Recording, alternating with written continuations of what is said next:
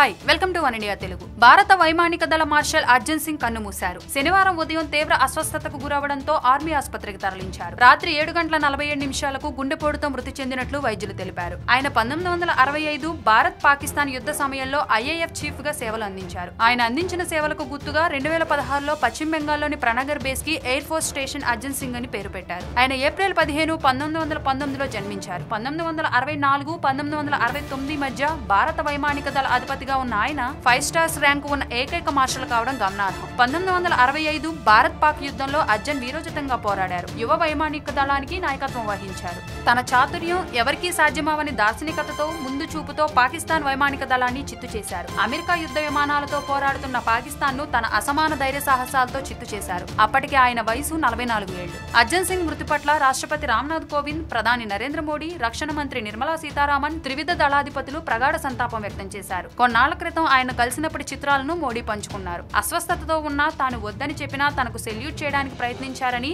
అది ఆయన సైనిక క్రమశిక్షణకు మారుపేరని మోడీ పేర్కొన్నారు. Thanks for watching Oneindia Telugu. For more updates, please subscribe Oneindia Telugu.